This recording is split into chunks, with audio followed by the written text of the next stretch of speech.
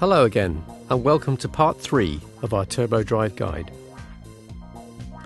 Firstly, we're going to look at assigning COM ports. TurboDrive should automatically do this on startup. However, in some cases, you'll need to assign them manually. To do this, go to the top menu bar, select Network, and then COM port. From here, select the BVNet port before clicking Done.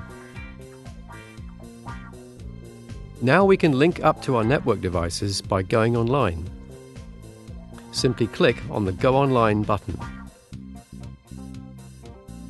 The triangle should change from red to green. Now all the connected devices should be visible in the left-hand pane. To update firmware, go to Device and Update Firmware. TurboDrive is only operable with correct and up-to-date firmware. The most recent version of the firmware is available for download at turbosound.com. You will then need to locate the appropriate firmware file on your PC. Firmware files are denoted by the DFW extension. Controllers with BVNet cards have different firmware to those without. TurboDrive will stop you installing an inappropriate firmware file, as this will render the unit unusable.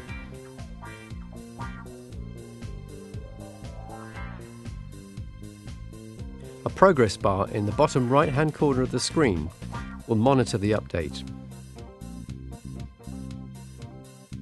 At no point should you disturb the update, because doing so will render the device useless, and this means having to return the device to TurboSound for repair.